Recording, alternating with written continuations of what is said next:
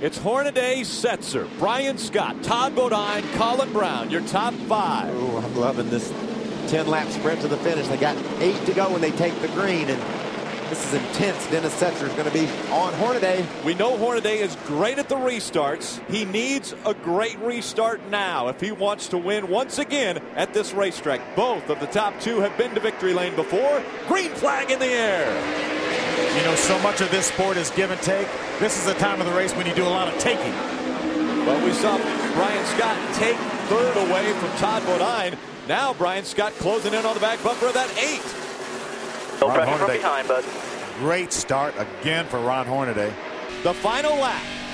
Ron Hornaday has taken the white flag, looking for his 41st win in the Camping World Truck Series, a continuing record. As he comes out of turn number 4, Hornaday will be a repeat winner at the Milwaukee Mile. Ever now I'm in the fastest truck wins. This is certainly a case of that. Case today, the guy that had the dominant truck was able to bring it home. How about Ron Hornaday winning again on his birthday? Only 2 had done it previously. He was one of them, and he did it once again. And this truck yesterday, Rick, ran not where Ron wanted it in the first practice. I know you worked on it awfully hard, and it paid off. Yeah, I'll tell you what, we struggled here really bad last year, so we brought a total different package, and we struggled pretty bad, like you mentioned yesterday in first practice. And I got to give credit to my guys. They don't give up, you know. And we made a bunch of changes for second practice.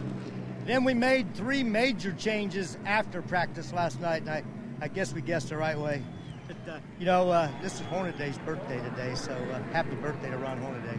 You pitted under green, and then the caution came out. How concerned were you that was going to trap you and ruin your day? I don't expect it any other way. It happens to us almost every time we pit.